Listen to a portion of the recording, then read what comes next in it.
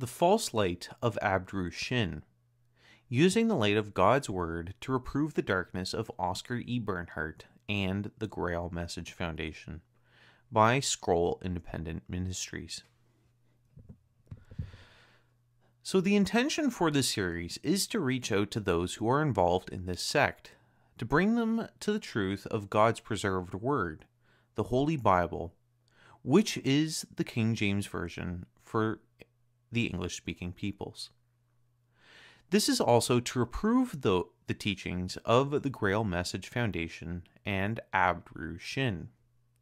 And this is to provide additional information to those who may need to know about this organization in the context of the Bible and how to respond to it. Here, let's just read a couple of Bible passages in relation to this group and the teachings that it has against the Bible. 2 Corinthians 11 verse 4 says, For if he that cometh preacheth another Jesus, whom we have not preached, or if ye receive another Spirit, which ye have not received, or another gospel, which ye have not accepted, ye might well bear with him. Galatians 1 verses 8 to 9 says, But though we or an angel from heaven preach any other gospel unto you than that which we have preached unto you, let him be accursed. As we said before, so say I now again, if any man preach any other gospel unto you than that ye have received, let him be accursed. Ephesians 5 verses 11 to 13 says, And have no fellowship with the unfruitful works of darkness, but rather reprove them. For it is a shame to even speak of those things which are done of them in secret. But all things that are reproved are made manifest by the light. For whatsoever doth make manifest is light. Let's get started with our historical background on the Grail Message Foundation and Abd-ru-shin. So, what is the Grail Message Foundation? Founded based on the teachings of Oskar E. Bernhardt, aka Abd-ru-shin, in the early 20th century in Germany. This sect is primarily based on his writings, as most popularly demonstrated in the Light of Truth, which is available in 26 languages. Today, the Grail Message Foundation has a reported 10 to 40,000 followers in its organization, mainly stemming in Germany, France, Britain, Canada, Brazil, and Nigeria. Some members partake in a sealing ritual, which is an oath devoting oneself to the society, although it is debatable how strict the oath is. With that being said, let's turn to Matthew chapter 5, verses 33 to 37. So Matthew chapter 5, verses 33 to 37. It says, And again ye have heard that it hath been said by them of old time, Thou shalt not forswear thyself, but shalt perform unto the Lord thine oaths. But I say unto you, swear not at all, neither by heaven, for it is God's throne, nor by the earth, for it is his footstool, neither by Jerusalem, for it is the city of the great King. Neither shalt thou swear by thy head, because thou canst not make one hair white or black. But let your communication be yea, yea, nay, nay, for whatsoever more than these cometh of evil. Now, with that being said, as this organization does require sealing, which is the taking of an oath, you can see where this may lead to, according to the words of Jesus. Our answers are supposed to be yes and no. So whatever is coming more of this is not good. So let's continue looking into this organization and other organizations that very well may have influenced the Grail Message Foundation. The early life and career of Oskar E. Bernhardt. He was born on April 18th, 1975, was raised in a small Saxon town called Bischofswerda, which hopefully I pronounced right. Although he trained in business, he started pursuing writing and published short stories and novels. His mother-in-law of his first marriage had accused him of fraud, and he had even been in prison for 13 months after being similarly accused by previous business partners. Off to a bad start. He was arrested in 1915 to 1919 after living in Britain as a German national during World War I. He found out after being in the internment camp that his mother had died in 1917, and his son was killed in the War of 1918. Some people have traced this as the start of his writings for the Grail Message, just to take that into consideration. The origins of Abd-ru-shin and his following. The first location was in Bad Heilbronn in 1925, where he had religious ceremonies, but eventually that assembly had broken up. In 1928, he started a residence in Vomperberg, Tyrol, Austria, where he wrote In the Light of Truth and other works. Here is where Bernhardt saw most of his growth. Bernhardt from henceforth would go by the pen name Abd-ru-shin, which means servant of light, which is interesting to consider in consideration to 2 Corinthians 11 verse 13 to 14, where it says, "For such are false apostles, deceitful workers, transforming themselves into the apostles of Christ. And no marvel, for Satan himself is transformed into an angel of darkness." No, that's not what it says. It says an angel of light. So if he's calling himself a servant of the light, and his words are not in accordance to what the Bible says, then one has to take this passage into consideration. What did he teach? The teachings of Bernhardt are considered to be inspired by Western esotericism and German neo-romanticism. His beliefs were also inspired by Ariosophy, which is essentially the belief in Aryan ethno-superiority, which was obviously growing during this time, giving rise to the Nazis. German paganism and heretical Christianity. He taught the imminent coming of the Last Judgment, i.e., Great Tribulation as known in popular circles, but is more correctly known as the time of Jacob's trouble, and that he was the Son of Man and the mediator between God and man, even comparing himself to Jesus. However, when we turn to the Bible again, we turn to Galatians 3 verse 20, it says, "Now a mediator is not a mediator of one, but God is one." And if we turn to 1 Timothy 2 verse 5, it says, "For there is one God and one mediator between God and man, the man Christ Jesus." So God is a mediator of one, and Jesus is that mediator. 1 Timothy 3:16 says, "Behold, great is the mystery of godliness. God was manifest in the flesh." And Colossians 2 verse 9 says, "For in him dwelleth all the fullness of the Godhead bodily." So Abd-ru-shin is trying to put himself in the place of Christ. We'll continue looking into this further. He essentially demonstrated that, although his teachings were to be revolutionary and a great revelation for mankind, his teachings were pretty mediocre to say the least, as seen here in the statement below, and also demonstrated in future slides. So he wrote in the light of the truth, "For there is nothing new to be created. In everything it is merely a matter of producing new forms, since all the elements already exist in the vast creation." So the Bible does not say that we're going to be receiving more revelations going forward. It basically closes saying, do not add and take away from the scripture.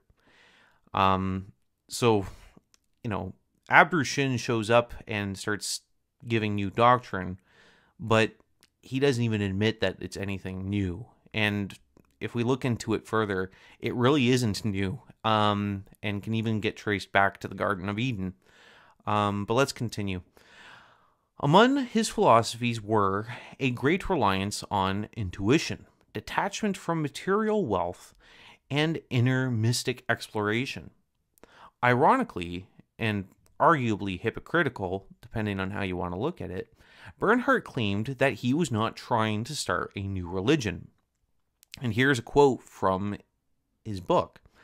It says, "The following word does not bring a new religion, but is intended as the torch to help all serious listeners or readers find the right path, which leads them to the longed-for height." I'm going to say something here. If you notice in that statement below, the word is uppercased. In the Bible, that's supposed to represent Jesus, but here he's using it for a reference to his teachings. That's not a good sign. That's confusion, and that's not what we're supposed to be looking at. That's supposed to be the title of God. Also, if we turn to 1 John 4, verse 1, it says, "Beloved, believe not every spirit, but try the spirits, whether they are of God, because many false prophets are gone out into the world." So here we can also see that, yes, it is important for people to question what is being said. And with Abd-ru-shin saying, but is intended as the torch of all serious listeners or readers to find the right path, he's essentially saying there, let your guard down. We're allowed to ask questions, and we're allowed to be skeptical. And if he is leading people down the wrong path, then we should be allowed to expose this man for what he is teaching. So let's move to the next point. So Abd-ru-shin also claimed to be the Messiah, as found here in this quote in his book. It says, "Abd-ru-shin is now completed his message to mankind. In him has arisen Emmanuel," right? In him being Abd-ru-shin, "the envoy of God, the Son of Man," right? So he's calling himself the Son of Man, "who's coming to judge and to save those who have not cut themselves adrift from salvation, was foretold by Jesus, the Son of God, in corroboration of the prophecies of the prophets of old." Chapter and verse, please. Actually, I'm going to be providing a couple verses of Jesus foretelling of Abd-ru-shin, as demonstrated below. Let me continue reading the rest of his passage, or his words. He says, "He carries the insignias of his high office, the living cross of the truth radiating from him, and the divine dove above him, the same insignias as were borne by the Son of God. Awaken, O man, for your spirit is asleep." So this guy had a bit of an ego. But when we turn to Matthew chapter 24, verse 5, it says, "For many shall come in my name, saying, I am Christ, and shall deceive many." If we turn to the same chapter, "For there shall arise false Christs and false prophets, and shall shew great signs and wonders, insomuch that, if it were possible, they shall deceive very gullible people." No, it says they shall deceive the very elect. That is to show how much discernment we should be having, especially in these times as we reach the end of the world. Abd-ru-shin is claiming to be Jesus, and Jesus isn't supposed to return until essentially after the Great Tribulation, or the time of Jacob's trouble. Great Tribulation is not a term to be used for the 7 years, Daniel's 70th week. So Abd-ru-shin is exposing himself to be a false prophet in relation to these verses. Here we're going to take a brief look at some of the cults that were starting during the same time as Abd-ru-shin, and kind of notice some similar patterns with all of these men, just revealing that Abd-ru-shin was not as creative as some people would like him to believe. It says, here's from the Wikipedia page on a man named Guido von List. Guido Karl Anton List, better known as Guido von List, was an Austrian occultist, journalist, playwright, and novelist. Does he sound like anybody you know? He expounded a modern pagan new religious movement known as wantonism, which he claimed was the revival of the religion of the ancient German race, and which included an inner set of Ariosophical teachings that he termed Arminianism. He was born and raised into a Roman Catholic family in vain, right? So one thing also to consider as we go through this series and really throughout history is most of these types of guys will have Catholic connections. And when we also consider things like Freemasonry and being influenced by the Jesuits, that's also another thing to consider. And obviously the Jesuits are the military branch of the Catholic Church. You have the White Pope and you have the Black Pope. This is pretty serious stuff. He became infatuated with occultism and theosophy through Volkish philosophy, German ethno-nationalism, and Aryan superiority. He believed in the ancient pagan god Wotan, aka Odin, and he taught millenarianism and a coming new age, all the while attesting to the wickedness of modern society. It's also something to consider that he would use Christian terminology to try to lead more people into his beliefs. But one thing to consider also is this coming new age, right? This kind of like age of Aquarius, this utopia. And already that's something that we can see with Abd-ru-shin, but he was not the only person promoting these types of beliefs. We also have here Lons Leinbefels. Excuse my pronunciation. So here's another thing from the Wikipedia. It says Adolf Joseph Lons, also known under his pseudonym as fascist agitator Georg Lons von Liebenfels, was an Austrian political and racial theorist and occultist who was a pioneer of Ariosophy. He also was a former monk and the founder of the magazine Ostra, in which he published anti-Semitic and Volkish theories. When he was a boy, he had a great interest with the Holy Grail, as also the Nazis did, as also the people that ended up naming the organization that Abd-ru-shin was involved with. I mean, you don't just go and name your organization, the Grail Foundation, and not have some sort of an interest in that. But his teachings consisted of occultism, Aryan racial supremacy, a new golden age of man, that's the third one, and Gnosticism. He was also highly inspired by Freemasonry, as seen with his order called Hoher Arminen Orden, High Arminen Order. One thing actually to point out here, That is actually a Masonic gesture. It's called the Master of the Second Veil, or the Hidden Veil. And you can find plenty of Masons using that same type of gesture. And here's our guy here involved with this. There's plenty of Masonic symbols that we'll also be exploring in this video as well, because unfortunately Abd-ru-shin had been using those types of symbols as well. Lons also founded the Order of the New Templars in the 1900s.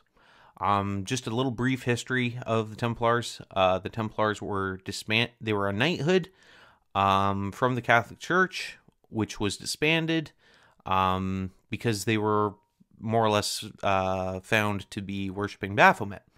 The Freemasons claim to have an origin from the Templars. Actually, their 32nd degree is attributed to the Templars. So, back to Abd-ru-shin, let's look at the disbandment of the society and the end of his life. So in 1936, Bernhardt was arrested for 3 months under the accusations of infractions to currency laws through transferring funds from Germany to Austria. This caused distrust among his followers. Remember earlier in his life where he was having issues with his business partners and even his ex-wife's mother-in-law? He seemed to, I guess old habits don't die, easy. He continued that even while he was running his new religion, which he said he wasn't doing, but, Satan's the father of lies. The assembly fell apart in 1938, shortly after Nazi Germany had invaded Austria, where Bernhardt was placed under house arrest again in Innsbruck, where he would be brought to Schlotteroth, excuse my pronunciation, due to political connections. Towards the end of Bernhardt's life, those closest to him saw that he was disappointed that his prophecies about the end of the world did not come into fulfillment. Which is interesting, because 2 Timothy 3 verse 13 says, "But evil men and seducers shall wax worse and worse, deceiving and being deceived." I wonder if they're being deceived by even their own selves. Well, anyhow, he died in December of 1941. There's some other information to consider. In 1945, after the war, Maria Bernhardt, Oskar's second wife, had returned to Vomperberg settlement and started it all over again. She then had Oskar's writings republished as the final authorized edition. Today, there are 2 divisions of the movement, with a long and drawn-out controversy among the leadership of the organization. And as stated earlier in the presentation, there's about 10 to 40,000 participants of this group. If it's 10,000, then yes, it's obviously in low numbers. 40,000 is a little higher, but it is still something to consider, as we are talking about false prophets and antichrists too. Okay, so here we're going to be talking about Freemasonic symbolism. Now, why am I doing this? Well, we've been talking about Abd-ru-shin. We've been talking about influences for his movement. And one of these influences that we can just easily see in images of him, not even considering his teachings, which there are many in there, parallels with Freemasonry and Abd-ru-shin. There's some symbols to consider, and let's continue and look at some of these. So right here, look at how the eye is like the sun. It is ascending above Oskar here, and its beams of light are just like that of the Masonic symbol, right? So the eye symbol there is oftentimes referred to as the eye of providence, right? You can, obviously see it on the back of your dollar bill, which you got to ask yourself, how did that get there? Um, but yeah, actually, that symbol is kind of like a demented, kind of like gross symbol. Um, if you see a lot of Masons, they're wearing aprons, and they place that symbol kind of in front of their private parts. This is because ultimately that is supposed to be what they may refer to as the generative principle. It is a phallic symbol, as Masonry is very much about kind of like fertility worship, going back to mystery religions such as Babylon. But yeah, here's one example.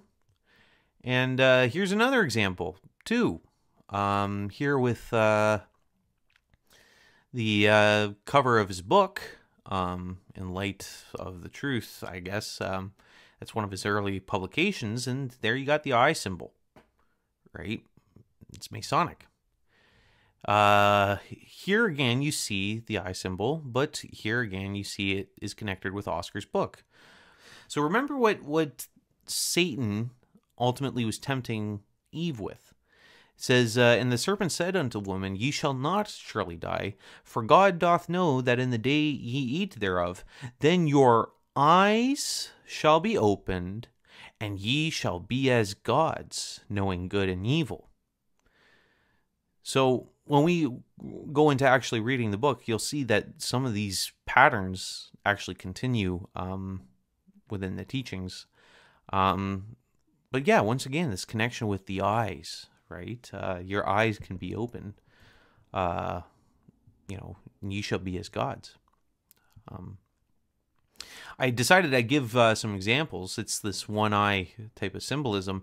Here you can see it also making its way into Mormonism. Now, Mormonism was founded by Masons. Joseph Smith was a Mason. His brothers that were also involved were Masons.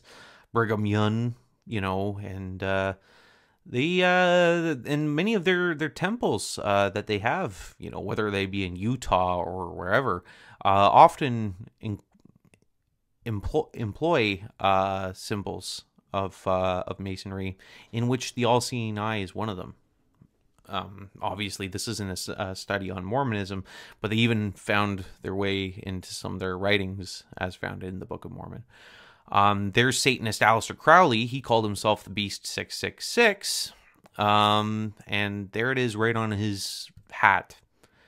The guy was a Satanist. He claimed to murder children, by his own record, and he was responsible for sex magic, or at least, he was a practitioner of it, pervert, and he's gone to hell. He worshipped Satan, and he's reaped what he sowed.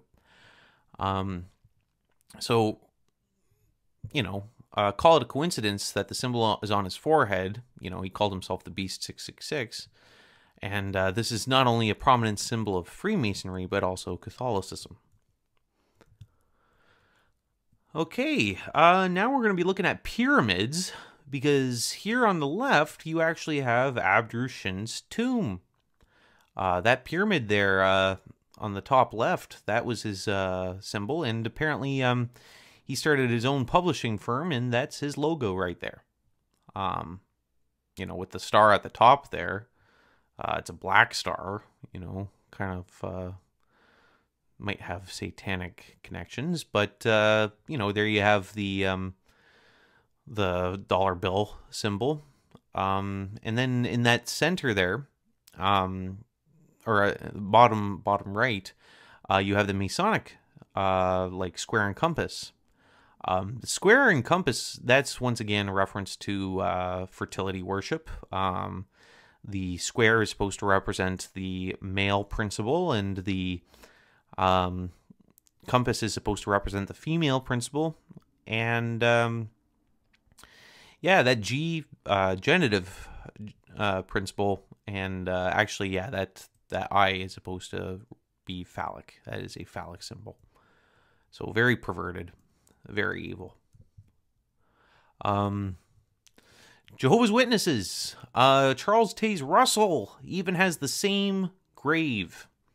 Right there he is. Charles Taze Russell, you know, founder of the Jehovah's Witnesses, didn't believe that Jesus was God manifest in the flesh. You know, his organization has been responsible for many evils, leading people to hell. A lot of actual cover up, abuse, sexual abuse as well. I was learning about that the other day. Very, very wicked, not a good man, and another man who's not saved. Charles Taze Russell was not a born-again Christian. Here's something that I was kind of discovering. Apparently, the pyramid is also used in witchcraft, but Masonry also calls itself the craft or the royal craft. That is also in reference to witchcraft. There's a pretty good video. It's about 5 hours long. It was by a guy named Altian Childs. He was, I think, the first X Factor winner, and very good description. Very long, very drawn out, but very thorough. And if anybody is interested in watching that, yeah, you can look it up online, and maybe I'll even provide a link in the description. Okay, so this is the Ouroboros. I decided I was just going to have the description from Wikipedia, just to explain my point. There you can see there the square compass, skull. All that hate me love death. That's what Proverbs chapter 8 says. But there you have a snake eating his own tail. Serpents. You know, why serpents, we might ask. It's kind of giving me Genesis chapter 3 flashbacks, Garden of Eden, you know. But let's read this passage here, or sorry, this reference here, where it says the Ouroboros or Ouroboros is an ancient symbol depicting a serpent or dragon eating its own tail. The Ouroboros entered Western tradition via ancient Egyptian iconography and the Greek magical tradition. It was adopted as a symbol in Gnosticism and Hermeticism, and most notably alchemy. So there you have that Gnostic connection. And ultimately, yes, there is a connection with Gnosticism and Freemasonry. The Ouroboros is often interpreted as a symbol for eternal cyclic renewal or a cycle of life, death, and rebirth. The snake's skin slothing symbolizes transmigration of souls.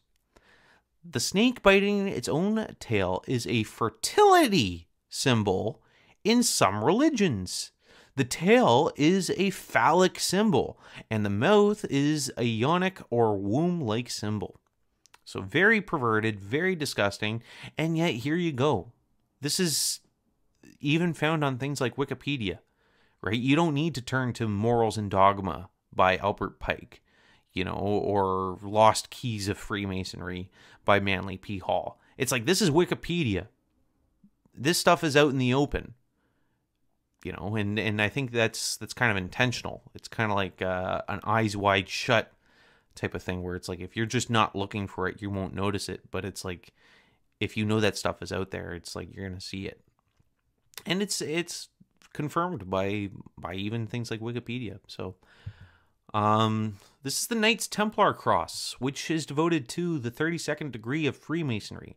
The Masons claim that their origins come from the Templars that were disbanded for their worship of Baphomet. And there you go, right in that left corner, Abd-ru-shin Grail Message Foundation has that same symbol. All right, here we're going to kind of show back to back. I'm going to be expanding the images pretty big just to make the point. But yeah, even here, it's like it's pretty clear to see that Abd-ru-shin's taking influence straight out of Freemasonry, even down to the black and white duality with the two people by his side, and then him wearing black and white to show that he is the union of opposites, which is very much an occult doctrine. For those that may not know, they kind of see things all in balance, right? Like white and black, good and evil, male and female, light and darkness. That's an occult doctrine. And a false balance is an abomination unto the Lord, right? Obviously, God created all things, and he is good, right? God is love, and cannot lie. Satan is the father of lies, and he's the one that is the not he leads people astray. It's obviously there is conflict, but Satan would love to be considered equals with God. Satan said it's like I will be like the Most High, right, in Isaiah 14. But Satan will be cast down to hell, to the sides of the pit, as demonstrated in that passage. Let's continue and look at some of these things a little bit closer. So here you have kind of like an outlook on the Masonic symbols.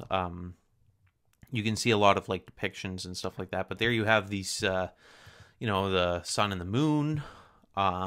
You have these pillars, the black and white temple, the square and compass. The square and compass is intentionally placed over the King James Bible, because like the square and compass, in the lodges, they view the Bible as nothing more than symbolic, and not a place where obviously you're supposed to be finding real truth, because in Masonry, anybody can join as long as they believe in a higher power. That means that Christians, Catholics, Muslims, you name it, Hindus, Buddhists, all these people can come together. But that goes against what the Bible says, where he calls us to be separate, right? Not to be, yoked together with the unfruitful works of darkness, but rather reprove them, Be not unequally yoked, because what fellowship hath Christ with Belial? What fellowship hath light with darkness? Right? So it's obviously against the Bible. It calls evil good, or at least on par, as almost mere dynamic forces of each other, but not one is greater than the other. The pillars on the side also are to be representative of the Temple of Solomon. In the Bible, in the Old Testament, Solomon had the temple built, and that's what they claim to have their inspiration by. Their opening ceremony is based off of an extra biblical traditional story, which is not in the Bible, so then put it into question. This man was basically killed during the construction of the temple, but once again, false story. It's not found in the Bible. I thought I would bring this up. This is actually a tarot card, and here you have the same pillars standing side by side. You've got the white and black, right? That's supposed to be Boaz and Jachin, and there you have the high priestess. That's what the card is. It's actually supposed to be a papal figure. Apparently there was a woman pope at one point. She ascended the ranks, deceived everybody. And it's kind of weird. These patterns are emerging even in things like tarot cards, where divination and summoning familiar spirits are involved. Finally, here's a picture of, yours truly, Abd-ru-shin, standing in the middle. And look who's standing beside him. You've got, who cares what their names are? You've got them at least wearing white and black, standing at both sides of each other, left and right. And you know, that's the duality. You have also the eye symbolism behind him. And then you've got like the sun and the stars and the Templar, and actually right there, that seems to be a sword. That kind of looks like something that the Shriners have. Maybe I'll just place an image on the screen here just to show you. Yeah, it's weird stuff. But you can see that there was obviously an influence that Masonry had in Abd-ru-shin's ceremonies and his rituals, which makes a person just question everything that he spoke about. And the plot, here's the truth about Freemasonry, is that it is Satanism.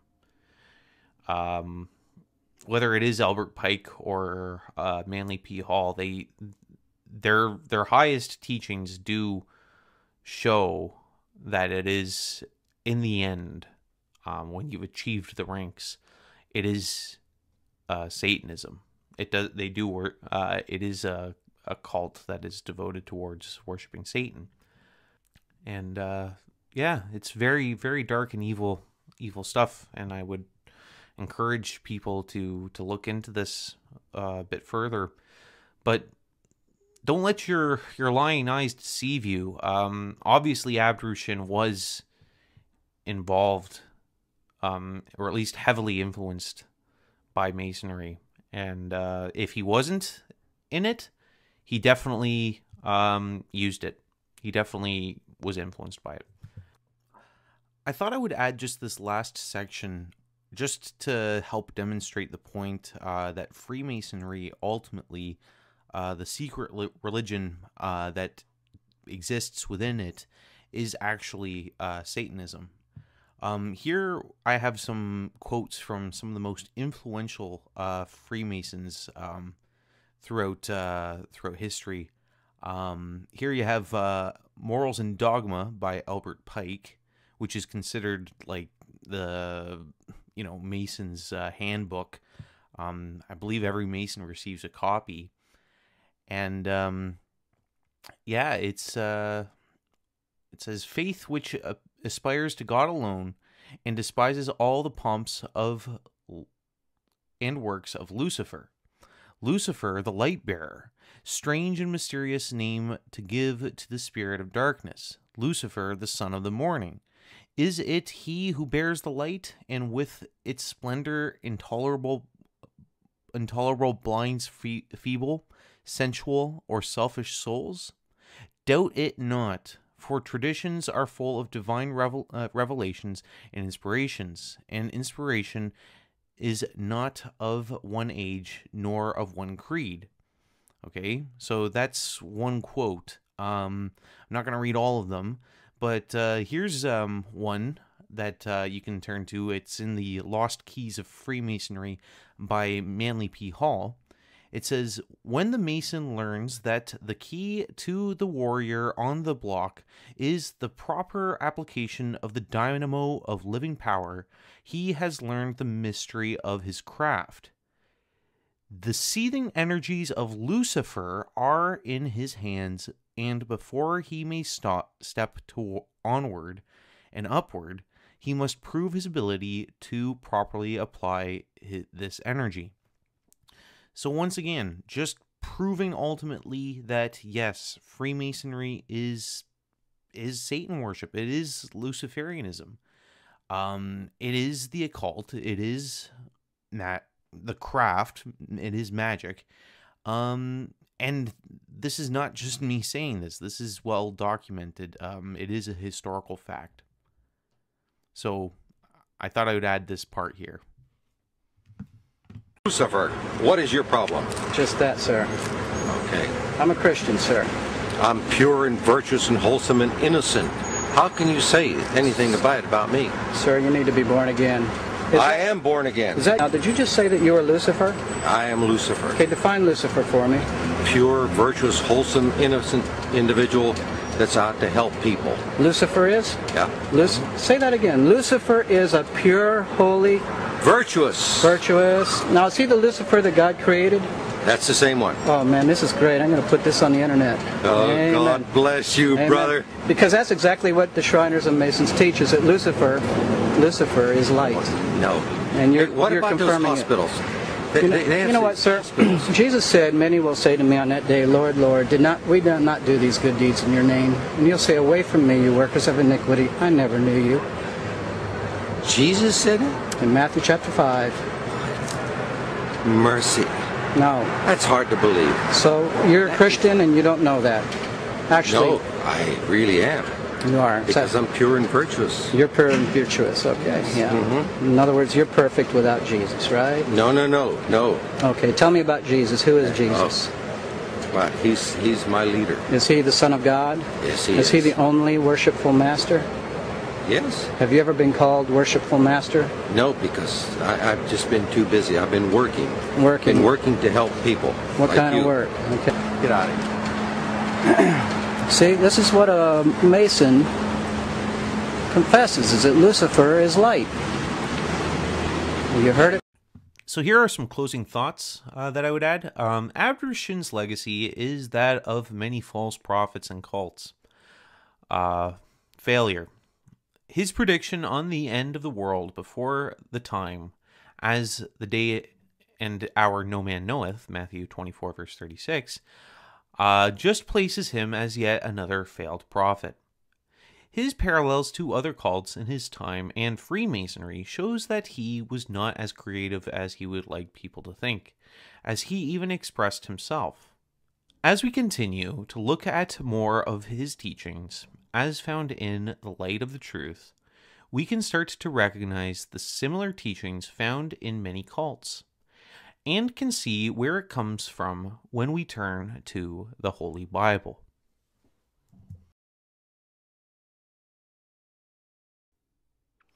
Okay, so this is part 2 on exposing the false light of Abd-ru-shin. In this segment, we're going to be looking at the lectures of this man and the teachings of the Grail Message Foundation. Let's start off with a verse of Scripture. It says in 2 Corinthians 11, verse 3, "But I fear, lest by any means, as the serpent beguiled Eve through his subtlety, so your mind should be corrupted from the simplicity that is in Christ." So here are the 3 lectures that we'll be looking at today. There are multiple lectures that were written by Oskar E. Bernhardt. In the pamphlet that I got, the booklet that I got, there was different ones than the ones that you can find a PDF for on online. I'll be leaving a link to the PDF in the description, and you can proceed from there. There was other things that I wish I could talk about, but for the sake of time, I decided to limit it to these 3. And there's going to be a lot of important information to read here. You definitely won't be missing out on some of the really bad stuff. So let's just continue. So lecture 1, for your guidance. So I'll be reading primarily the bolded sections. I don't want to be reading everything. I'm addressing earnest seekers only. They must be able and willing to examine this objective matter objectively. Religious fanatics and irresponsible enthusiasts may hold aloof, for they are detrimental to the truth. As for the malevolent and non-objective, they shall find their sentence in the very words. So he's only looking for gullible victims. All right? He doesn't want people to criticize what he has to say because he realizes he's saying a lot of malarkey. Matthew 15 verse 14 says, "Let them alone. They be blind leaders of the blind. And if the blind lead the blind, both shall fall into a ditch." How fitting for the Grail Message Foundation. So, the following word does not bring a new religion, but is intended as the torch to help all serious listeners or readers find the right path, which leads them to the longed for height. I'm just going to stop there for a moment. Look how he capitalizes word. That is the name of God, and yet he's referring to this as his writings. This is wrong, and it's subtle. It's very subtle. So he claims not to be starting a religion, then tries to start a religion. Once again, only looking for gullible suckers.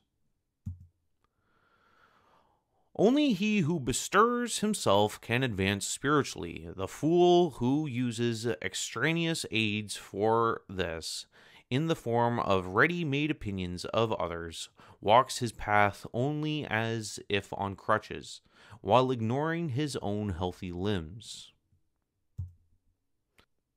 So, by ready-made opinions, he might just be referring to the Bible, which is interesting because I never even heard about this before, maybe a month ago.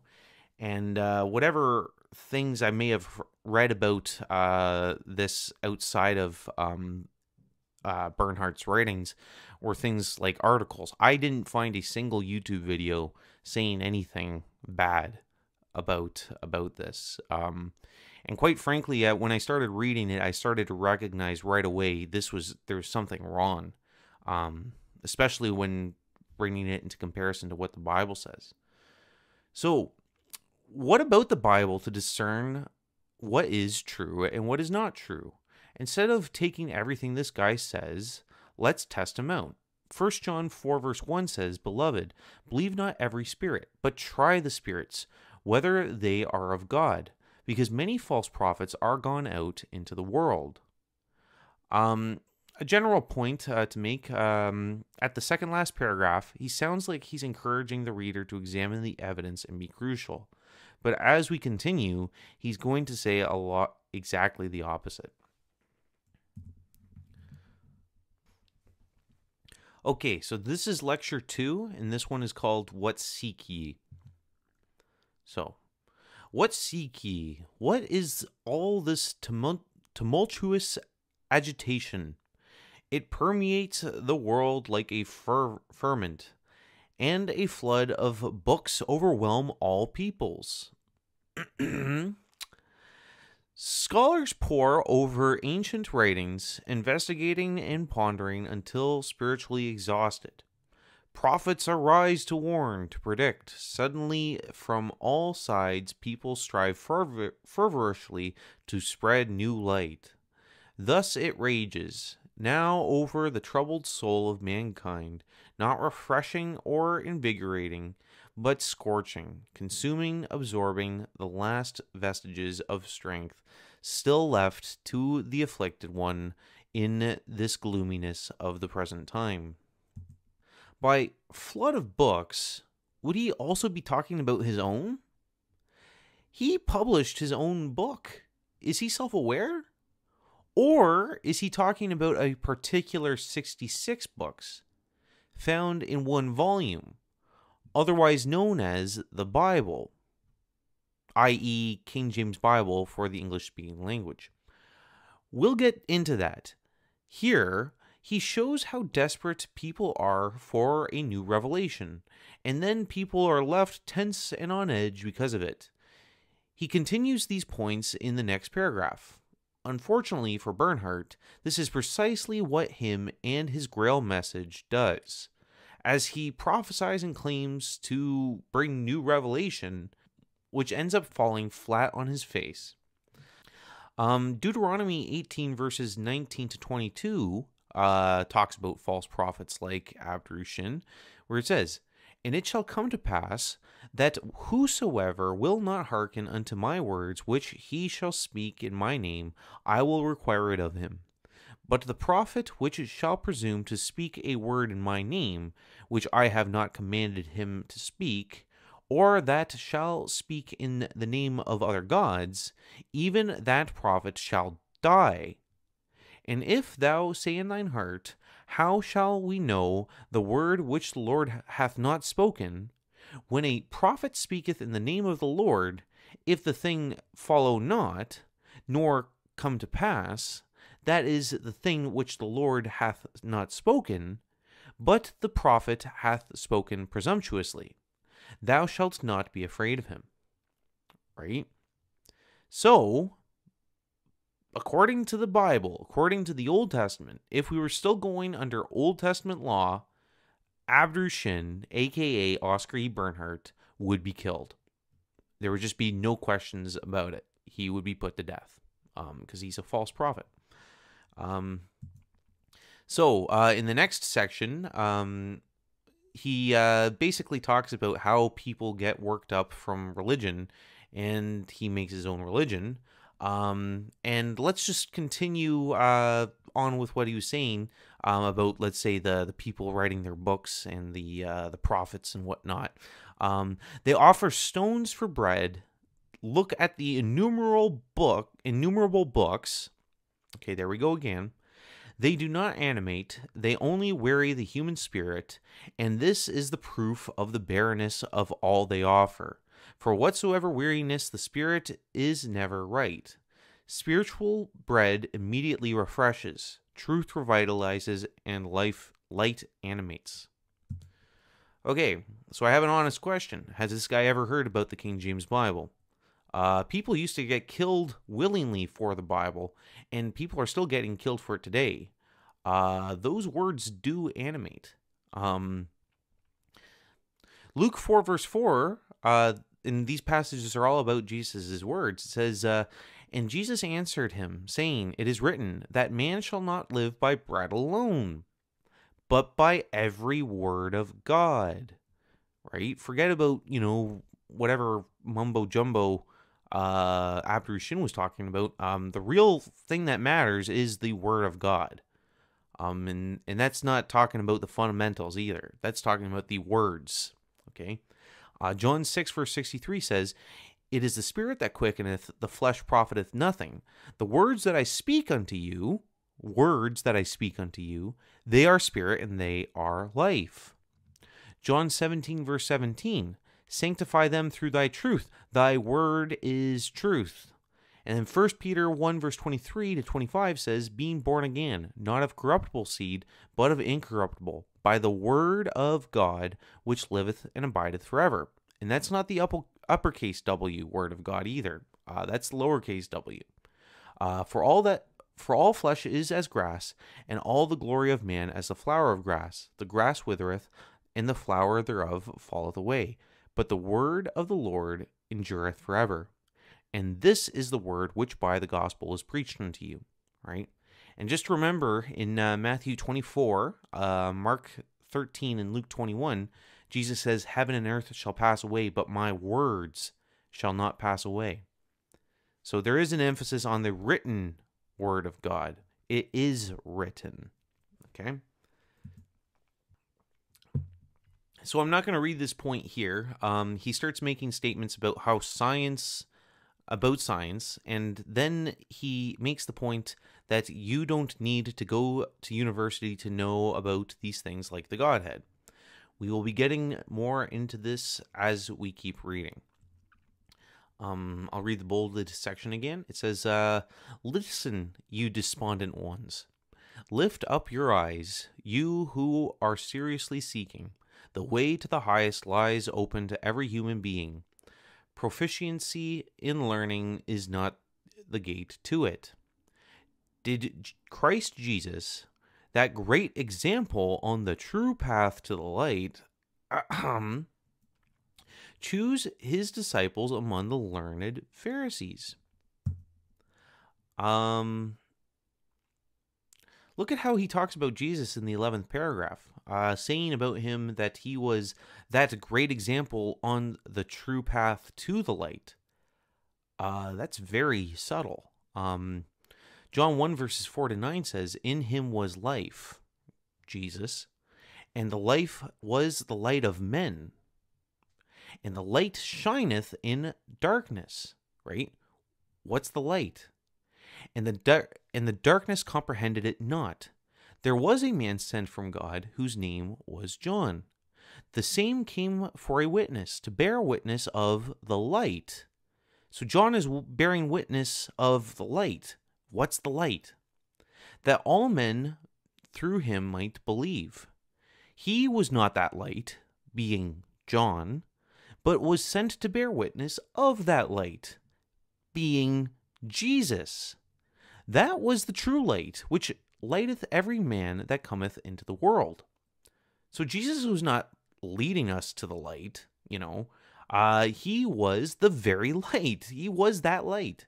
Very subtle, but he does this in a couple times in his book. So I'll read his section again. It says, "Thus turn away from all scientific knowledge.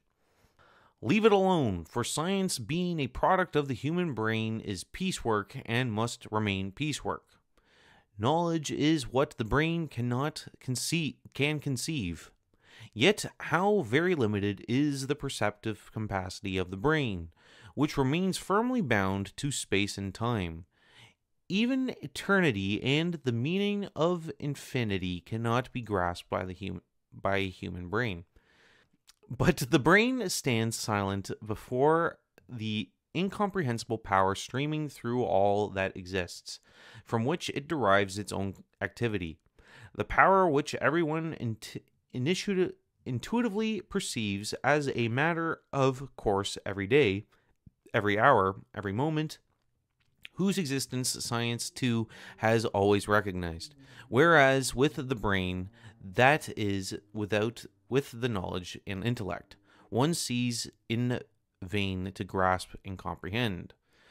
So inadequate is the activity of a brain, the basis and instrument of science, and this limitation naturally also affects what it produces, hence all science itself." So for the next couple of paragraphs, Bernhardt goes off on science, even going as far as to say, turn away from all scientific knowledge. What? I wouldn't go that far, and neither does the Bible. 1 Timothy 6 verse 20 says, "O Timothy, keep that which is committed to thy trust. Avoid profane and vain babblings, and oppositions of science falsely so called." Right? So we're supposed to avoid profane and vain babblings and oppositions of science falsely so called. Right? That's not saying, just completely scrap science altogether. Right?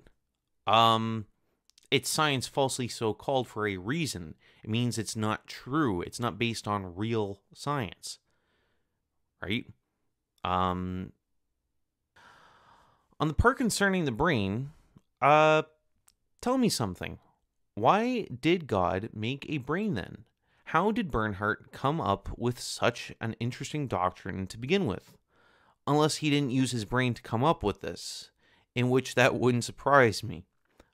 It's stuff like this where people like Bernhardt will say something that sounds very mysterious and profound, but what he is really telling you to do is get worked up with your emotions and not to really question what he's saying.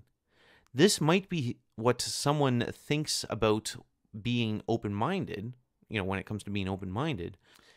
But the truth of the matter is, if you let your mind be too open, you might just lose it. I'm going to just skip over this reading and I'll just present it in the main slide. So here, after he tells us to turn away from all scientific knowledge and not to use our brain, he tells us to become like children. Oh, brother. He tries to say this about purity, but then says, this requires neither books, nor spiritual strain, neither asceticism nor solitude. He will become sound in body and soul, freed from all pressure of morbid pondering, for all exaggeration is harmful. Then I guess I can drop this book and stop reading it. By this book, I mean Bernhardt's book. See how this is so hypocritical? The longest chapter in the Bible is Psalm 119, which is completely devoted to God's Word, where it says, and here is multiple verses here, verses 7 to 48 says, "And I will delight myself in thy commandments, which I loved. My hands also will I lift up unto thy commandments, which I have loved, and I will meditate in thy statutes." Verse 89. "Forever, O Lord, thy word is settled in heaven." Verse 96 to 98 says, "I have seen an end of all perfection, but thy commandments is exceeding broad. O how love I thy law! It is my meditation all the day. Though through thy commandments hast made me wiser than mine enemies, for they are ever with me." Verse 109 says, "Thy word is a lamp unto my feet, and a light unto my path." Verse 127 says, "Therefore I love thy commandments above gold, yea, above fine gold." Verse 151 says, "Thou art near, O Lord, and all thy commandments are truth." Right? "Sanctify them through thy truth, thy word is truth." And verse 172 says, "My tongue shall speak of thy word, for all thy commandments are righteousness." Right? This is the book that he's saying, this is neither required of books. Why does he hate books so much? For an author, that seems to write a lot, he seems to hate books and just wants you to kind of get into a trance and kind of learn about the universe through osmosis. We haven't even gotten started with this guy yet. Let's continue. Okay, so I'm not going to read this slide here. I'm just going to read it in the next slide. So he ends up saying, "Heed not the dissensions of the churches. The great bringer of truth, Christ Jesus, the personification of divine love, did not concern himself with creeds. After all, what are the creeds today?" Okay, which once again, look at the subtlety of this guy. He never calls Jesus God manifest in the flesh, and he just calls him bringer of truth. He is the truth. He then takes a bit of truth by referencing creeds from church tradition, which Jesus spoke openly against. But remember what he said earlier when he told us to become like children. This requires neither books nor spiritual strain, neither asceticism nor solitude. He also said, "Look at the innumerable books. They do not animate. They only weary the human spirit." Where is the Bible in all of this? Did he forget to ever mention it? Or does he not want you to know what the Bible actually says? Final point to make, he says at the end, "Therefore awake, shatter the walls of dogma within you, tear off the bandage, so the pure light of the highest may reach you undimmed." Essentially, "Ye shall not surely die," in reference to the serpent in the garden, getting Eve to deny the words of God. Take into consideration what Jesus actually said. Matthew 7, verse 24 to 25. "Therefore whosoever heareth these sayings of mine, and doeth them, I will liken him unto a wise man, which built his house upon a rock. And the rain descended, and the floods came. And the winds blew, and beat upon that house. And it fell not, for it was founded upon a rock. And every one that heareth these sayings of mine, and doeth them not, shall be likened unto a foolish man, which built his house upon the sand. And the rain descended, and the floods came, and the winds blew, and beat upon that house. And it fell, and great was the fall of it." So this is what Jesus is saying about his words. If you want yourself to stand up, if you want yourself to be on solid ground, you have to go based on the words of God. Okay, this is the last lecture, and it's called Awake. And while this is going to be one of the longer ones, I'm going to try to speed things up so that therefore we can get through this a little bit faster. But really, this is going to be the most intense one. This had the most issues, and it's bad. So let's get started. So he says, consider what applies to one does not apply to all. What helps one person may harm the other. Each individual must make his own way to perfection. The abilities he carries within him are his equipment for this. He must adjust himself to them and build upon them. Otherwise, he will remain a stranger to his real self, will always stand beside what he has learned, which can never come to life in him. Thus he is barred from any gain. He will vegetate, all progress being impossible. Okay. I like this part where he says what applies to one does not apply to all. I'm going to need a chapter and verse on that. I'll tell you one verse that talks about one, quotations 1. It's Romans 3, verse 10 to 12. It says, as it is written, there is none righteous, no, not one. There is none that understandeth, there is none that seeketh after God. They are all gone out of the way, they are together become unprofitable. There is none that doeth good, no, not one.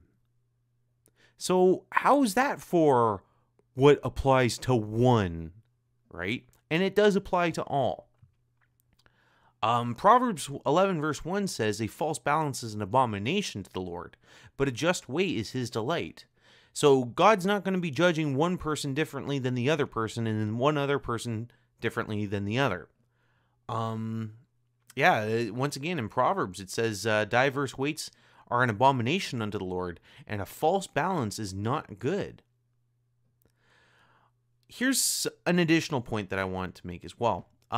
Take into consideration how he is always capitalizing the words light and truth.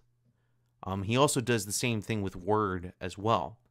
These are the names of Jesus, and he's turning it into terms for his own teachings. That breeds confusion, and there is something twisted about that. There's something not right. Very important to consider. Okay, so here I'm going to do a little bit more reading than what I'd like to be doing. Allow him to explain himself a little bit more. And then to just really show a lot of the hypocrisy in his statement. So let's begin. Does he not yet know that it is related to the capacity of his brain, which is bound to time and space?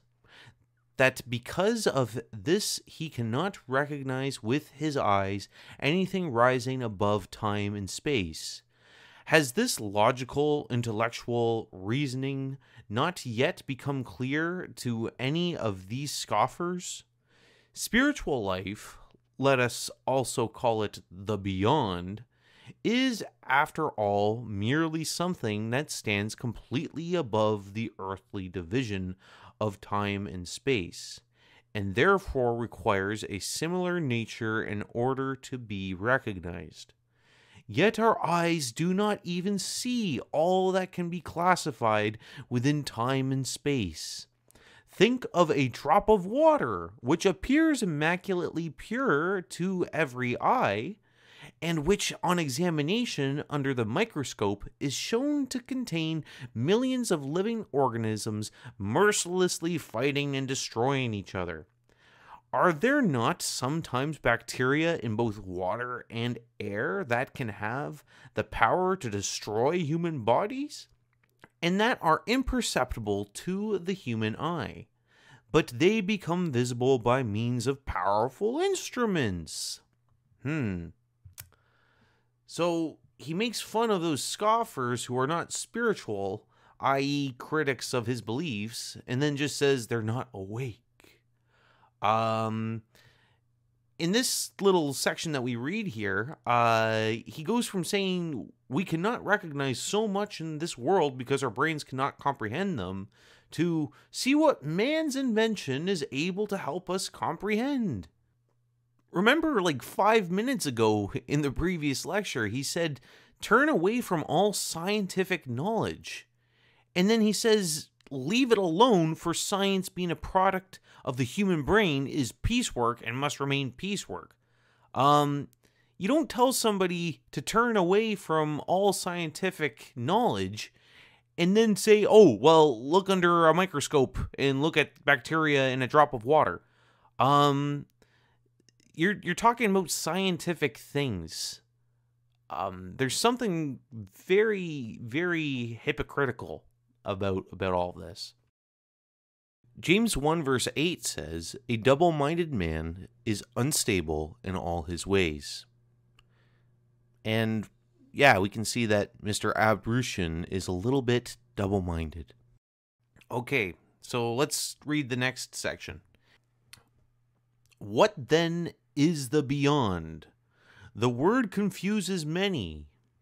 The beyond is simply all that cannot be perceived by earthly means. And earthly means are the eyes, the brain, and all other parts of the body. Also the instruments that help them to do their work still more accurately and precisely, and to extend its scope. Therefore, one could say the beyond embraces all that is beyond the perceptive capacity of our physical eyes. But there is no division between this world and the beyond. Nor any gulf, all is united, as is the whole of creation. For this reason, change your attitude. There is no such thing as this world and the beyond, but only one united existence.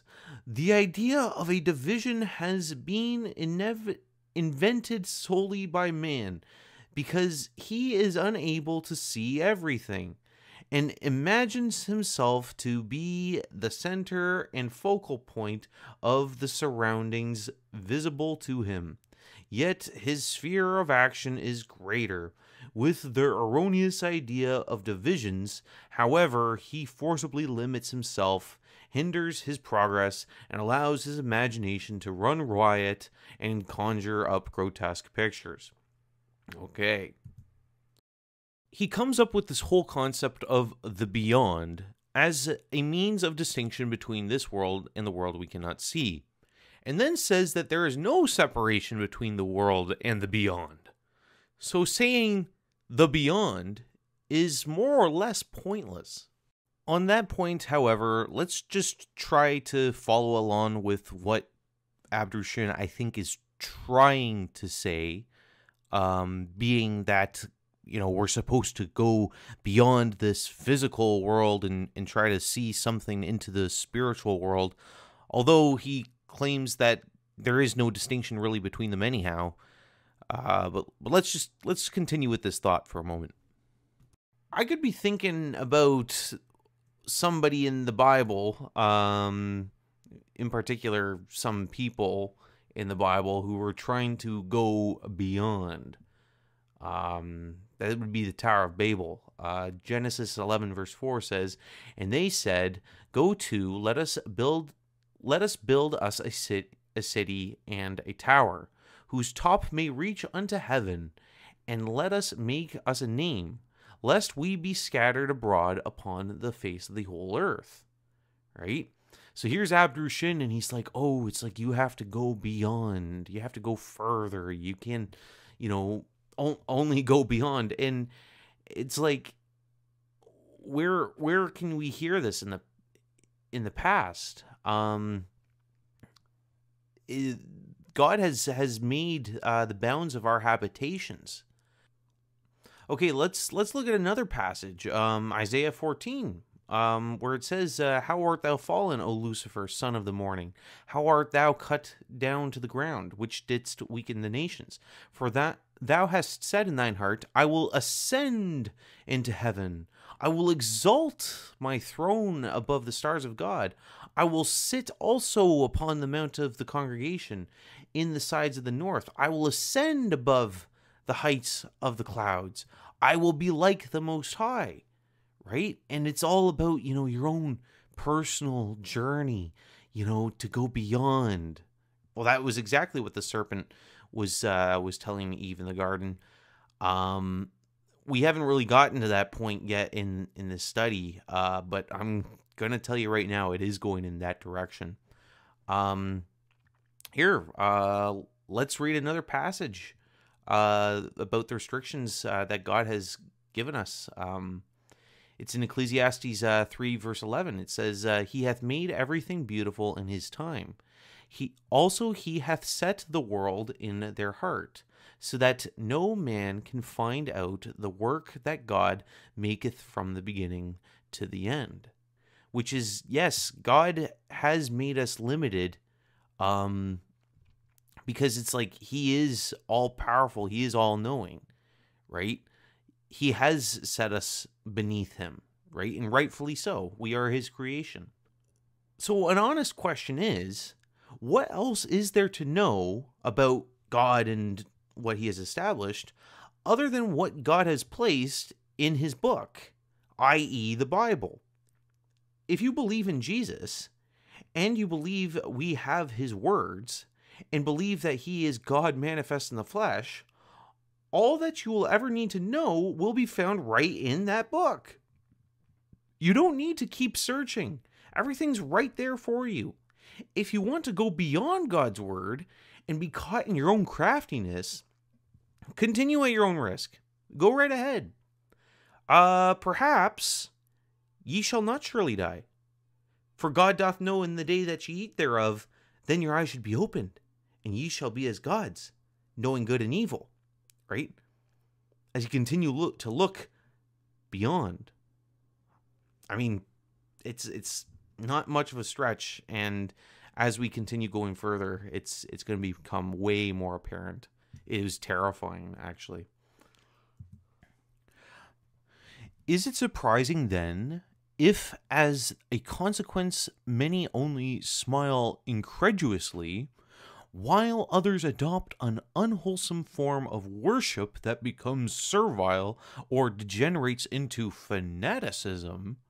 Who can then still be astonished if some people develop a nervous fear, even terror and consternation? Away with all this! Why these torments? Break down this barrier which human error sought to erect, but which never existed. Your past-drawn attitude also gives you a false foundation, on which you vainly endeavor continually to build up the true belief, that is, inner conviction. Tell me something. These fanatics that Bernhardt is talking about, are they following the Bible? If your own inner conviction is basically whatever you want to believe in is true in your own eyes, as demonstrated in his statements, what applies to one does not apply to all, and what helps one person may harm the other, and each individual must make his own way to perfection, then you are basically repeating the initial temptation as found with the serpent in the Garden of Eden. As we demonstrated within the last segment, Abd-ru-shin was a Freemason, as demonstrated with his symbolism. And here we can see where his doctrines are coming from. 2 Corinthians 11 verse 13 to 15 says, "For such are false apostles, deceitful workers, transforming themselves into the apostles of Christ. And no marvel, for Satan himself is transformed into an angel of light." It doesn't say darkness there. It says light. He's transformed into an angel of light. He's deceiving people. Therefore, it is no great thing if his ministers also be transformed as the ministers of righteousness, whose end shall be according to their works. And what are their works? Well, they are deceitful workers. So it's going to be in deception. See the deceitfulness of all of this. The pride, the arrogance, the moving beyond and finding your own personal truth. Can you see how satanic this is? He may not be calling out Satan directly, but he's repeating all the same points. This is very serious. I hope that whoever may be watching this, who may even be involved with the Grail Message Foundation and Abd-ru-shin's teachings, I hope that this is waking you up a little bit. An eternal law operates in the universe, that only in giving can one receive where lasting values are concerned. Like a sacred legacy of its creator, this law deeply permeates the whole of creation. To give unselfishly, to help where help is needed, and to understand both the suffering and the weakness of your fellow men, means to receive, because it is the simple and true way to the highest. Try it, for your thoughts are the messengers you send forth, which return heavily laden with similar thought forms, good or evil, as the case may be. This actually happens. Remember that your thoughts are realities that shape themselves spiritually, often becoming forms outliving the earth life of your body. Then much will become clear to you. So, taking care of your fellow man is just one of the things that Abd-ru-shin promotes. Well, if we look into Freemasonry, actually, we can find a similar sentiment. Here's a statement from Manly P. Hall, Lectures on Ancient Philosophy, chapter 19. He says, Freemasonry is a fraternity within a fraternity, an outer organization concealing an inner brotherhood of the elect. Before it is possible to intelligently discuss the origin of the craft, it is necessary to establish the existence of these two separate yet interdependent orders, the one visible and the other invisible.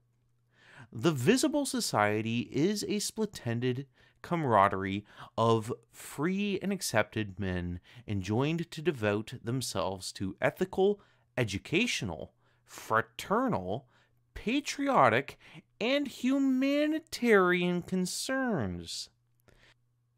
The invisible society is a secret and most august fraternity whose members are dedicated to the service of a mysterious arcanum,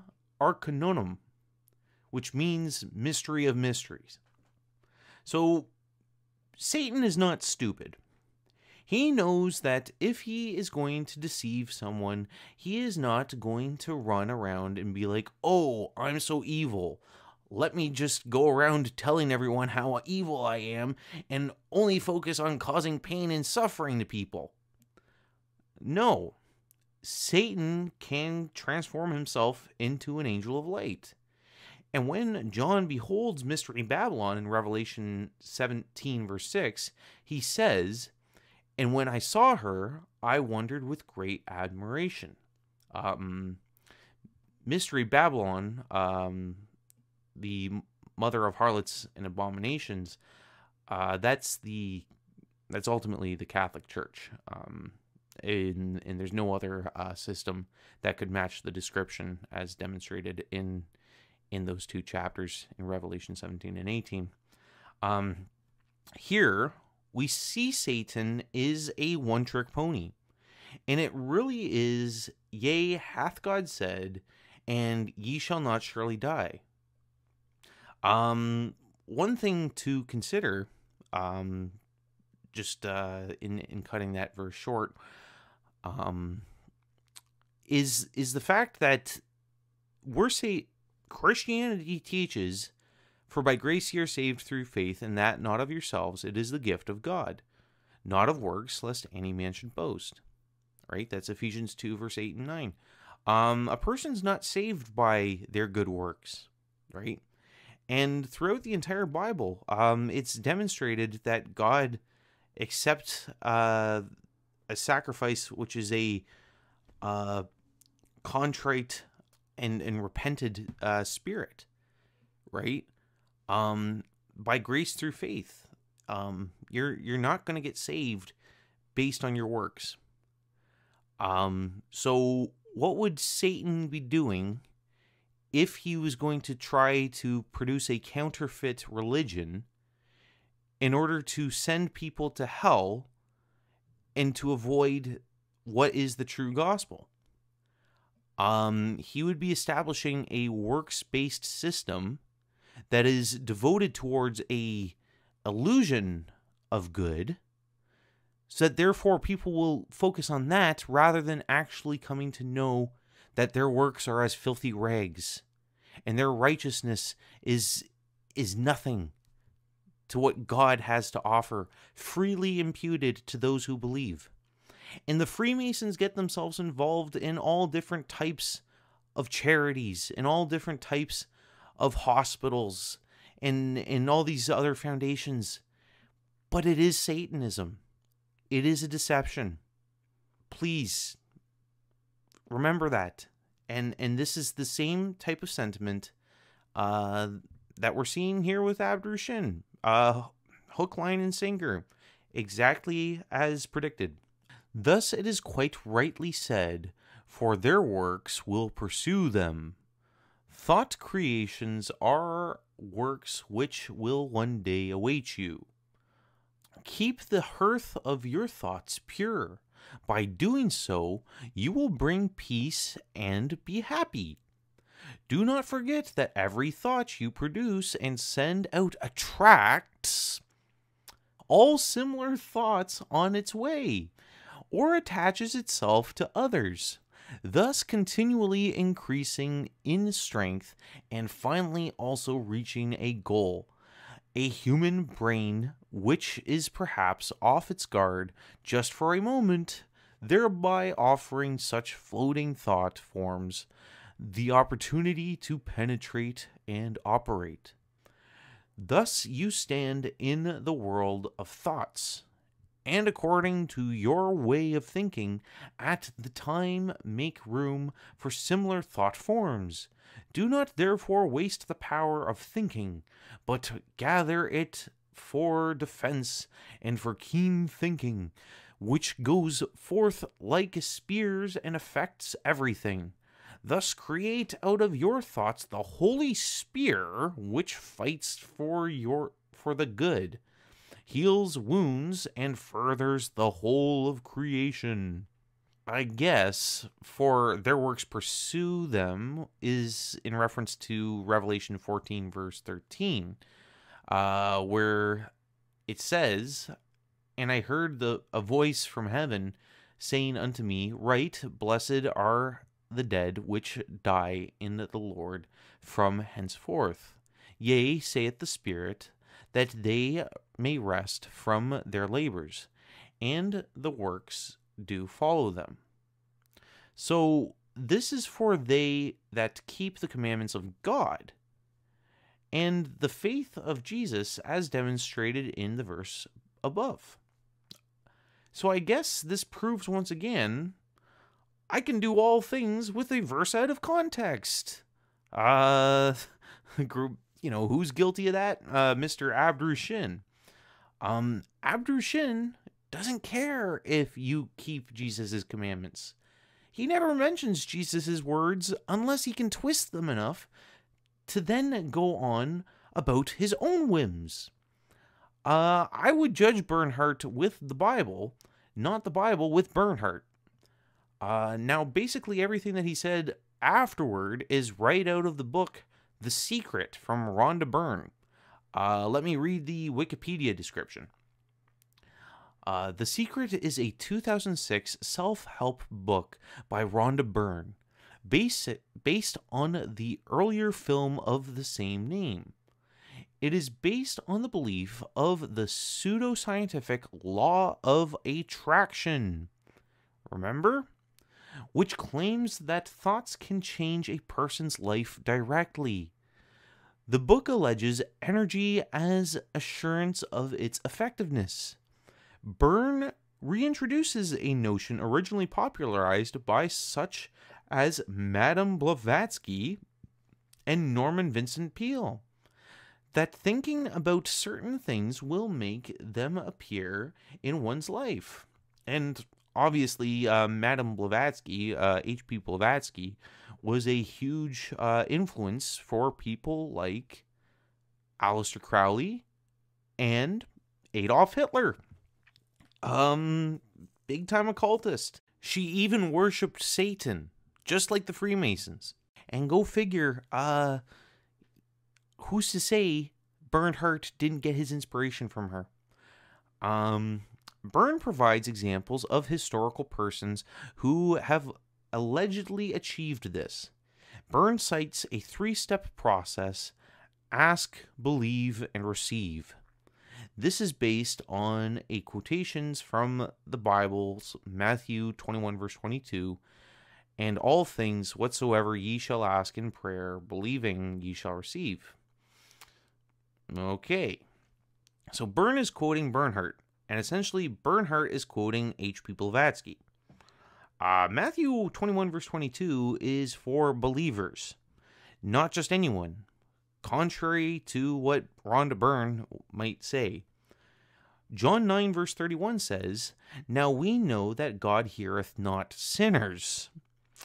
But if any man be a worshipper of God, and doeth his will, him he heareth."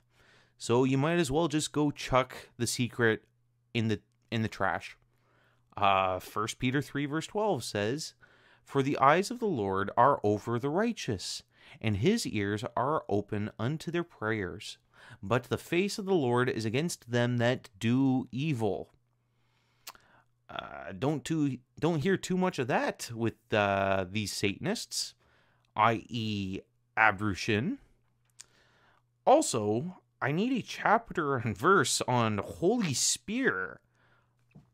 Okay, let's continue.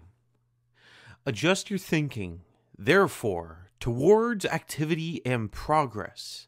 To do this, you must shake many a pillar supporting traditional ideas." Okay. Let us take, for instance, the concept of time. Time passes, time changes. We hear this said everywhere, and automatically a picture arises in the spirit. We see changing times marching past us. Many then believe that in such places faith must act as a substitute for the failure of logical reasoning. But this is wrong. Man should not believe in things he cannot grasp.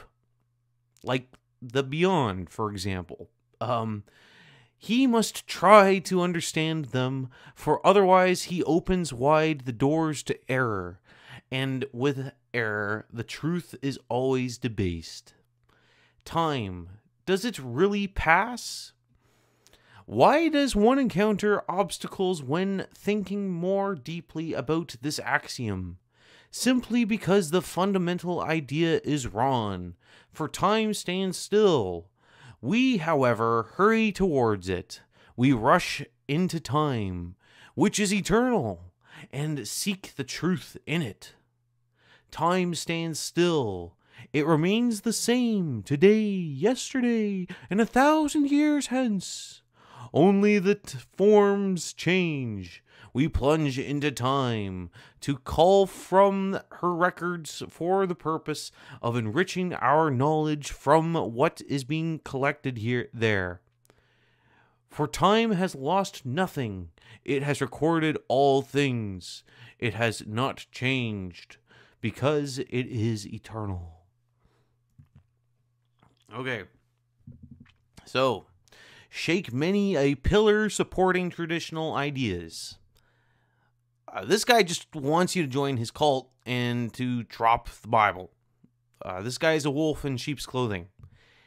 So, after that statement, he gets into his pretentious ramble about time and how it's all an illusion and how nothing really changes in your life. Okay, so how can I apply this to my life? You can say it doesn't, but I used to be a baby with a diaper and parents that would spoon feed me. I am now an adult who works full-time and pays taxes.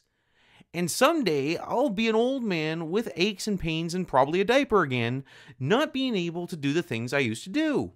So I think time is evident. Okay? If you don't want to call it time, that's your fault. But that's exactly what's going on. Time is moving forward. And just to add, things are not getting better.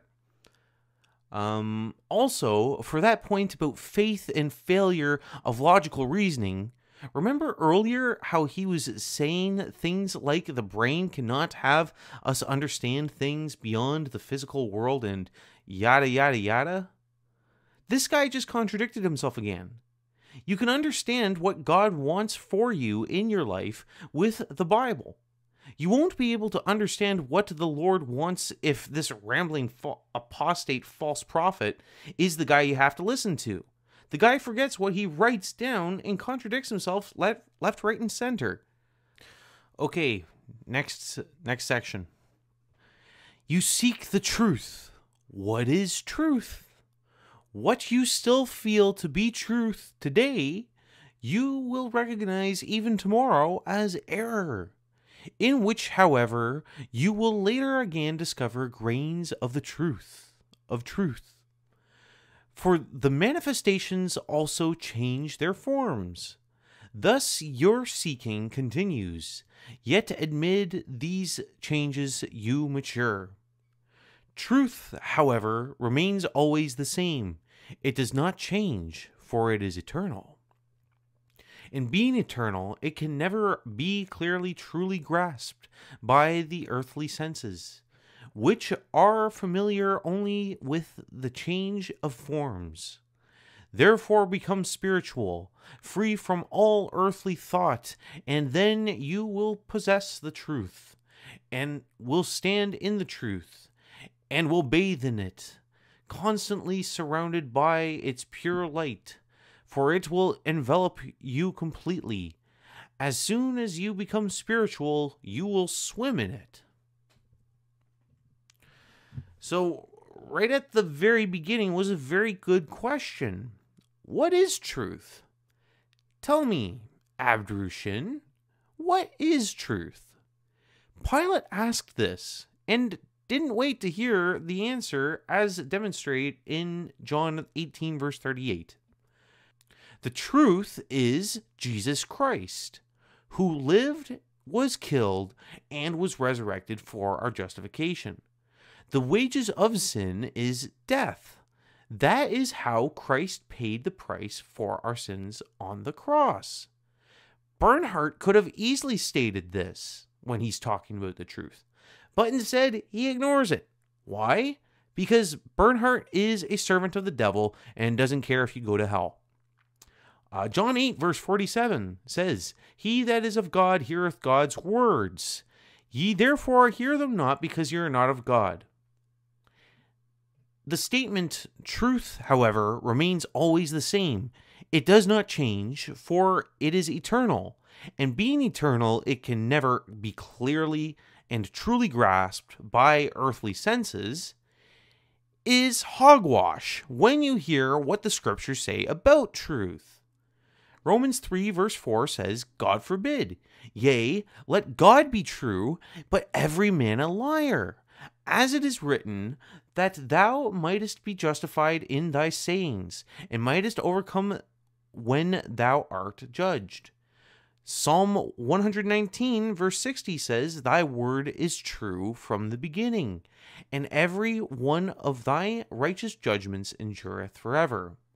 And John 17 verse 17 says, "Sanctify them through thy truth. Thy word is truth." But you won't hear any of that come from this guy.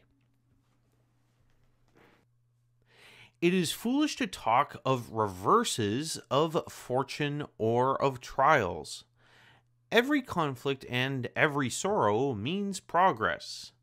Men are thus offered the opportunity to dispel the shadows of former misdeeds, for not a single farthing can be remitted to the individual, because here also the cycle of eternal laws in the universe is inflexible.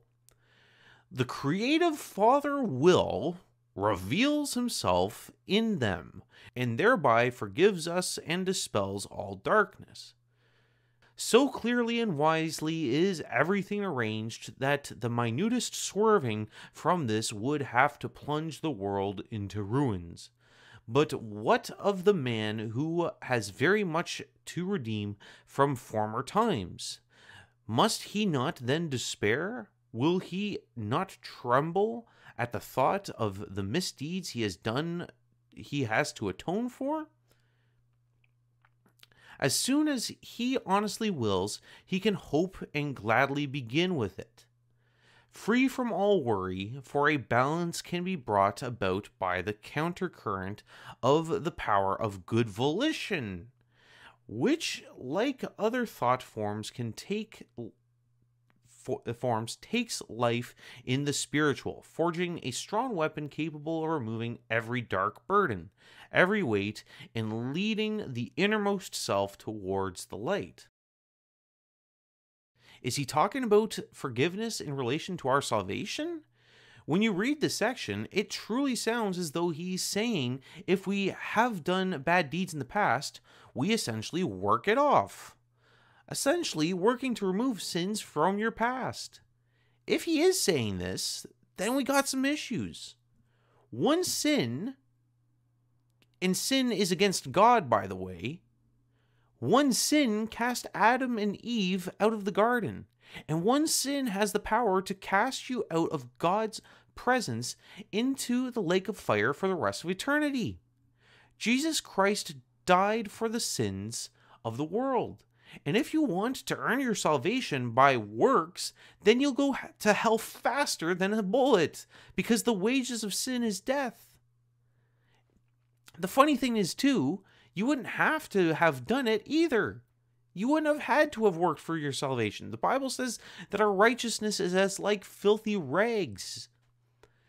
Let's read a passage from Romans 3, verse 21 to 28. It says, "But now the righteousness of God without the law is manifested, being witnessed by the law and the prophets, even the righteousness of God which is by faith of Jesus Christ unto all and upon all them that believe. For there is no difference, for all have sinned and come short of the glory of God, being justified freely by his grace through the redemption that is in Christ Jesus, whom God hath set forth to be a propitiation through faith in his blood, to declare his righteousness for the remissions of sins that are past through the forbearance of God, to declare, I say, at this time his righteousness, that he might be just, and the justifier of him which believeth in Jesus.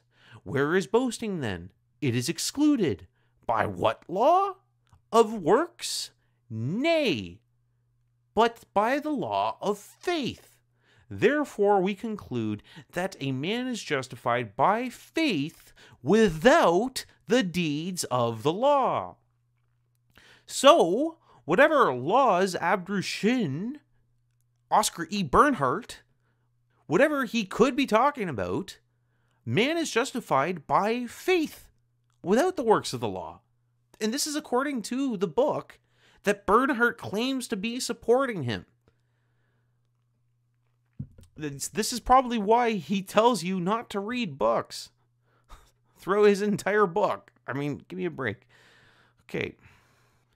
It says, "And to you, are such lenses, capable through your volition of gathering these invisible power currents that reach you and sending them forth as a united force for good or evil, to bring blessing or indeed destruction to mankind. Through this you can and should light a blazing fire in the souls of men, a fire of enthusiasm for the good, for the noble, and for perfection. Okay, well, what is good? That would be a good place to start. It's not like we're really hearing too much of what actually is good. It's just kind of like, oh, well, do good. Or try to do good. It's like, this requires only a strength of volition, which in a certain sense makes man lord of creation and master of his own fate. It is man's own volition which brings him destruction or redemption, reward or retribution, with an inexorable certainty. In the first paragraph, he expresses that we should be charismatic leaders in people's lives. In what, might I ask? If it is your own goals and achievements, it could basically be anything. And is this all going based on your own will? Jesus was our example in his ministry. Let's look at what he showed us on how we should live.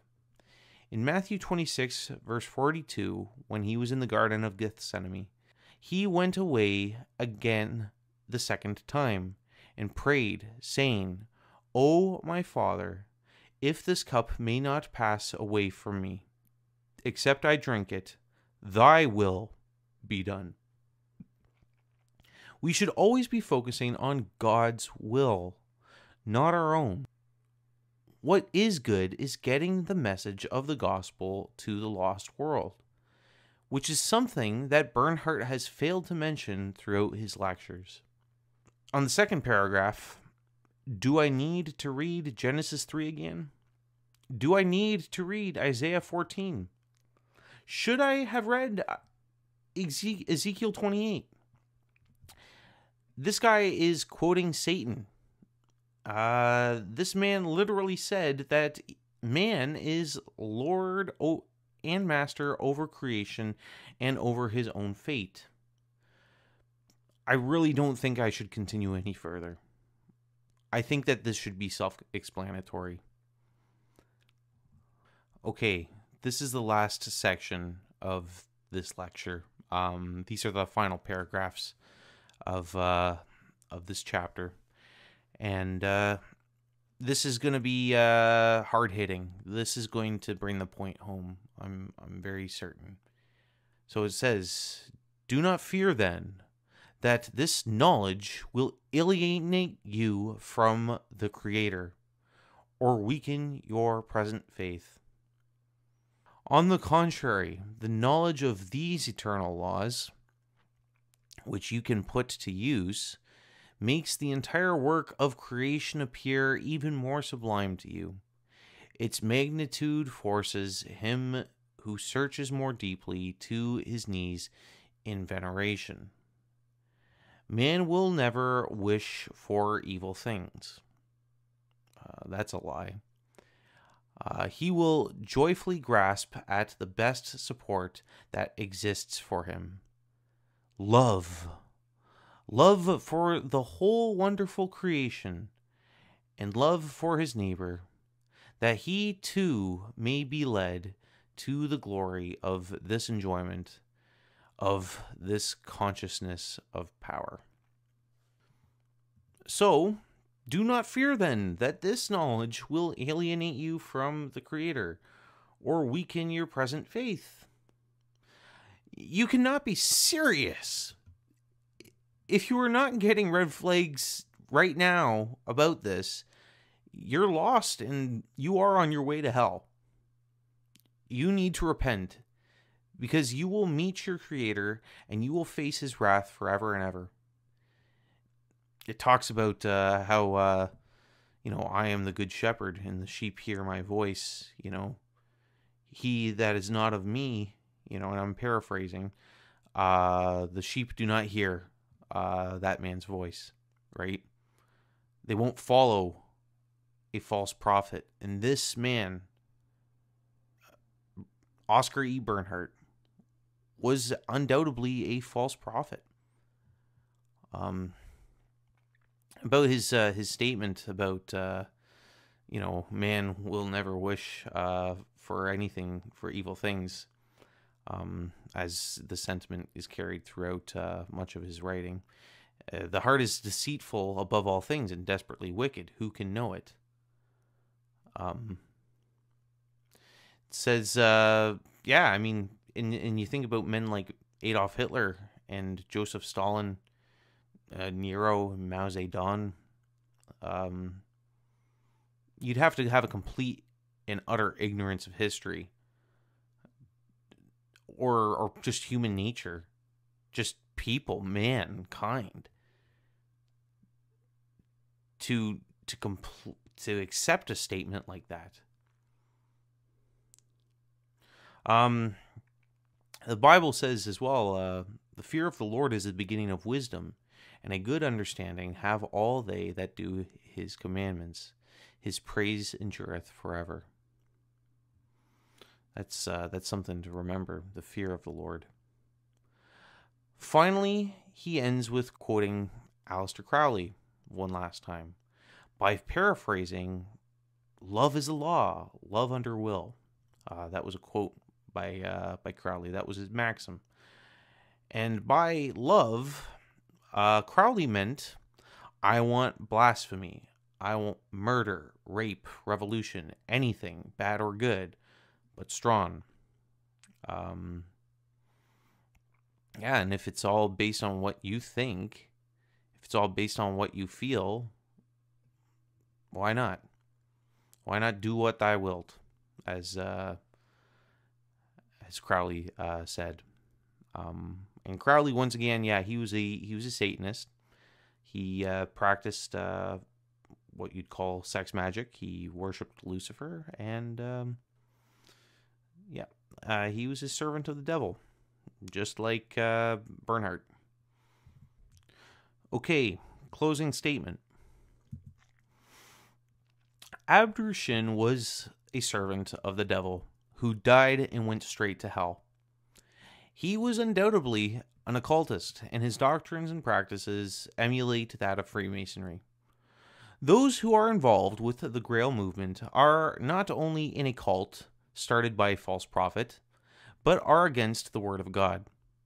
For those who are in and who care about meeting God one day and being accepted by Him, they need to repent and accept Jesus Christ as their exclusive Lord and Savior, and drop Oskar E. Bernhardt like a hot rock. Sincerely.